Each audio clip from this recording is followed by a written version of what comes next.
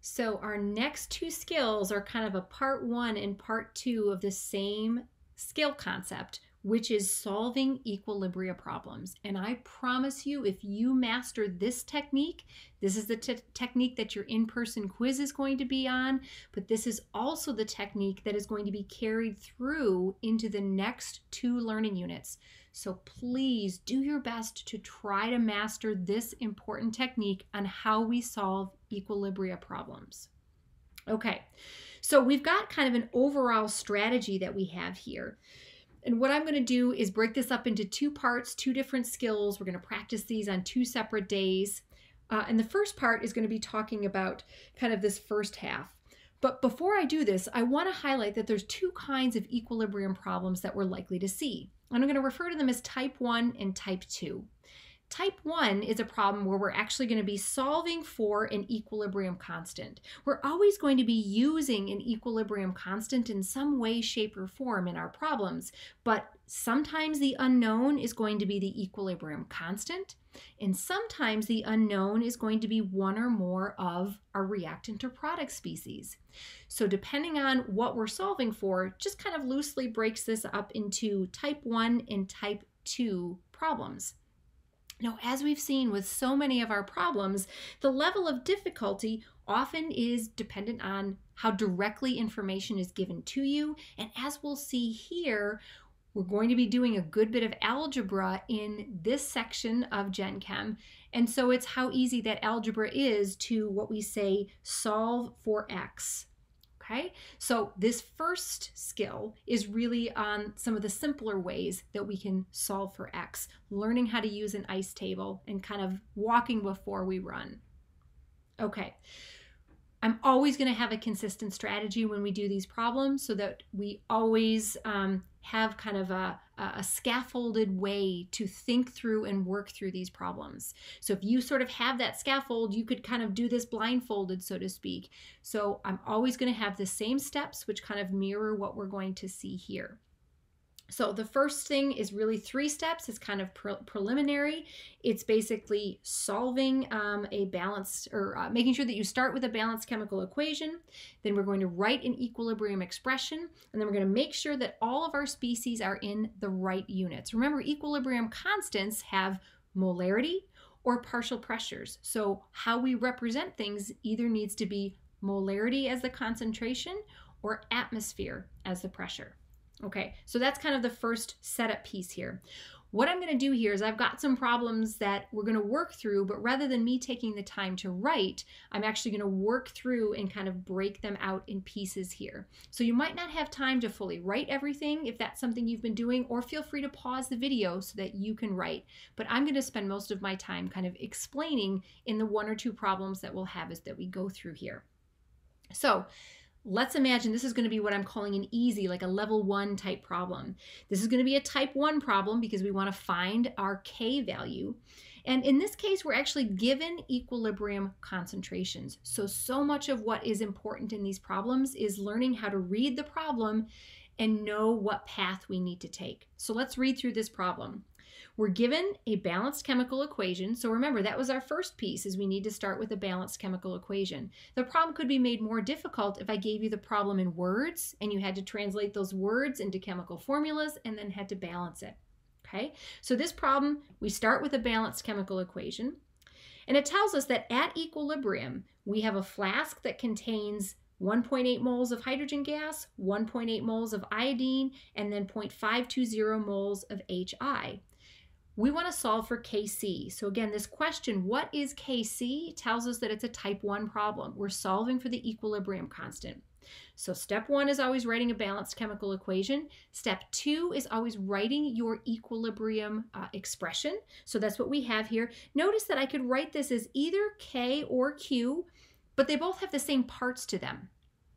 And it's going to be products over reactants. So again, there's only one product here, so there's no multiplication of concentrations, but it's raised to powers that are coefficients.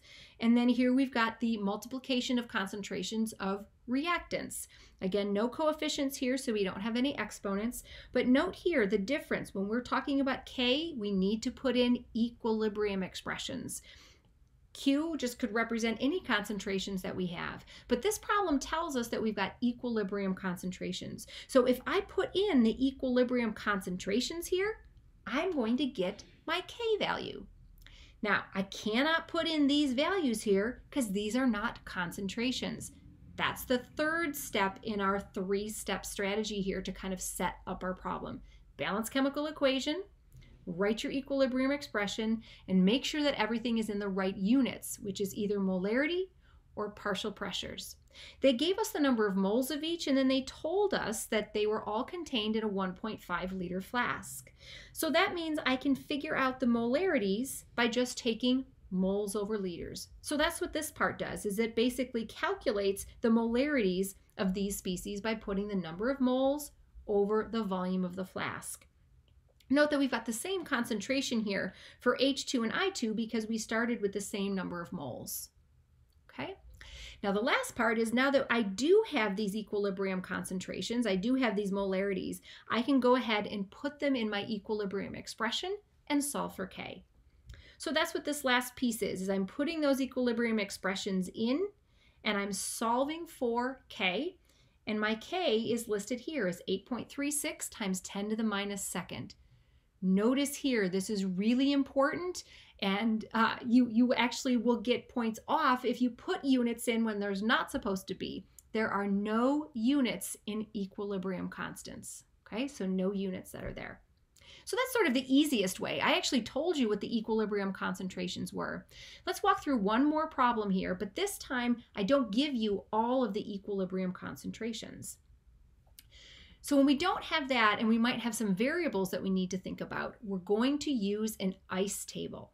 So we introduced kind of a reaction table where we had ICF in our last learning unit on kinetics. We had a couple problems that we worked through with that, but this is going to be an ICE table. I standing for initial, C standing for change, and then E for equilibrium.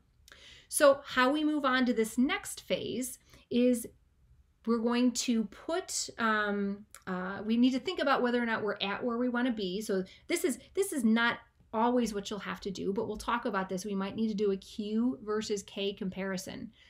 Are we at equilibrium? Can we use the values that we have, right? This problem, Q was equal to K. We were at equilibrium because it told us that, okay?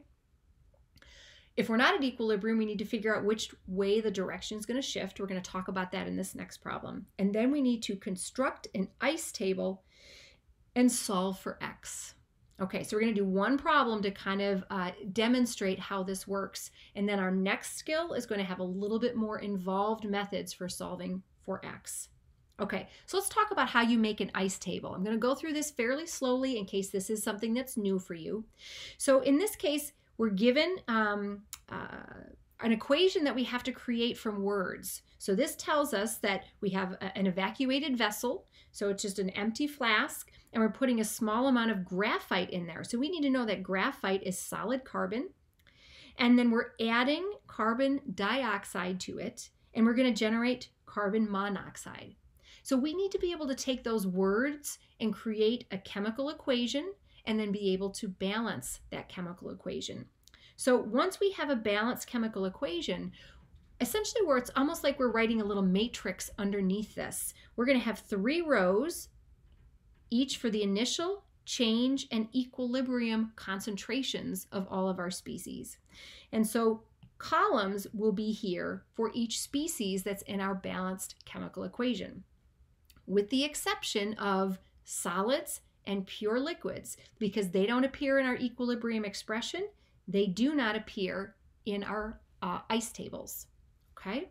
So what we're going to do here is then put in initial parameters that are given to us. So they tell us that we're adding gaseous CO2 to a pressure of 0.458 atmospheres. So that goes in here. That's the initial concentration of our CO2 gas. You'll note that it's a concentration that's given in atmosphere, so it's a partial pressure. It's the only thing that's in there, so that means we have 0 carbon monoxide to start. And this is really, really important because this tells us that this is the only way that this reaction can go. We don't really need to do that Q versus K comparison because it can't go in reverse because there's no products, right? This reaction can only go in the forward direction. Now this change column is unique. I don't know how much it's going to go and make carbon monoxide. But when I do know that that's going to happen, is that means I'm going to lose some of my carbon dioxide and make some carbon monoxide. And my reaction stoichiometry is going to allow me to recognize that I'm going to make twice as much carbon monoxide as I used up carbon dioxide. Okay? So that's how we propagate values in the change row. Now the equilibrium row is really just a sum of the initial and change cells. So basically when we're adding 0.458 to negative x, it's 0.458 minus x. And then over here we've got 2x. So part of learning how to do these problems is making sure that we're comfortable writing an ICE table. Now, sometimes you might be able to do some of this in your head and so forth, and that's okay. But keep in mind, if it's a problem that I'm giving you partial credit for and you don't get the problem right, and you don't have something where I can see where your thought process was, I can't really assign partial credit.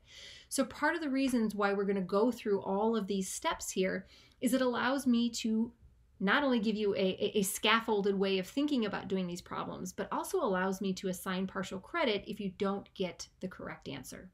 All right, so that's how we make an ICE table. So let's go ahead and then solve this problem.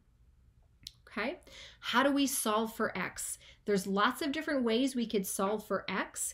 Maybe we're going to be given an equilibrium concentration and we'll be able to actually set that equal to the variable that is in our ICE table. We'll see problems where we do that. Maybe we'll have to do simplifying algebra, simplifying assumptions, or quadratic equations. That's our next skill. But we're going to go through today just this first initial step here, this sort of baby step in terms of how we solve for x. Once you solve for x, then you actually need to then put x back in. So we'll go through all of those steps here, which are basically the last kind of steps in solving an equilibrium problem. So let's sort of return to this problem here. Okay, we've got this evacuated vessel, we've added carbon dioxide to a pressure of 0.458 atmospheres, and we form carbon dioxide. So here's the rest of the problem. It says at equilibrium, the total pressure is 0.757 atmospheres. Calculate Kp. So this is still a type 1 type of a problem. We're solving for an equilibrium constant, but we need to know what our equilibrium values are in order to do that. Right now, our equilibrium values from our ICE table have x's in them. We knew that we're going to get rid of some of our carbon dioxide and make some carbon monoxide, but right now we don't know how much. So this is how we need to solve for x in order to get actual values for these pieces. All right, so how do we solve for x? Well, they told us here that the total concentration of gases at equilibrium is 0.787 atmosphere. Well, the only two gases there are at equilibrium are the partial pressure from carbon dioxide and the partial pressure from carbon monoxide. I don't know what those values are exactly, but I know what they are in terms of an algebraic term. So I'm going to add these two together, and that allows me then to be able to solve for x. So I'm going to solve this little algebraic expression for x, and I get x as 0.299 atmosphere. All right, I want to just make sure to run through these steps again. I'm going to say them lots of times so we kind of get them up here. To do an equilibrium reaction, write a balanced chemical equation. Done. Write your equilibrium expression. We hadn't really done that yet, so that's a part here that I have here. Notice if we're writing this, it's going to be a Kp value because we're talking about partial pressures. I'm going to have the partial pressure of carbon monoxide squared over the partial pressure of carbon dioxide. Okay. Third step, make sure that everything is in the right units. We've got atmospheres that are here. The fourth step is making your ICE table. That's what we did right here. The fifth step is solving for x. That's what we did here. And now we need to go back in, Follow this logic, and then we'll see it on the next slide. Now that I know what x is, I can put x in here to get actual values for my equilibrium concentrations.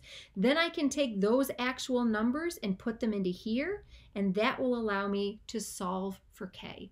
So that's what we're going to see on the next slide here.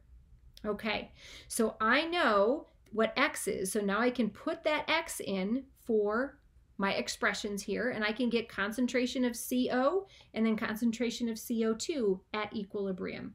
Okay, then I'm going to put those two pieces into my equilibrium expression, and here is the answer to my problem.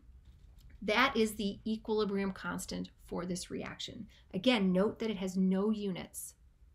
So this represents two relatively easy ways to solve for your unknown. And in this case, both of these problems were type 1 problems. We were solving for the equilibrium constant. What we're going to see as we move on to our next skill is we're going to be doing work to use a provided equilibrium constant. And now what we're going to be solving for is our unknown equilibrium concentrations. So just to sum up, because I know this was an involved problem, let's go through those steps one more time and just kind of highlight what we have here. First step is always writing a balanced chemical equation. We had to do that from words that were provided in a chemical problem here. Second step is making sure that you've got an equilibrium expression that you can write, products over reactants. Third step, making sure that all of your species are kind of in the right units, atmosphere or molarity. Third step here is actually involving writing your ice table as well, but if you want to kind of label that a fourth, that's fine. Then we need to solve for x. So we solved for x here. Then we put those values of x back into our equilibrium expression to get actual values of those. And then we put that, because this was a type 1 problem we were solving for K, we needed to put those values into this expression to solve for our K value. So we're going to have lots of time to practice these in class, but again, this is the big skill that we're going to see from this learning unit.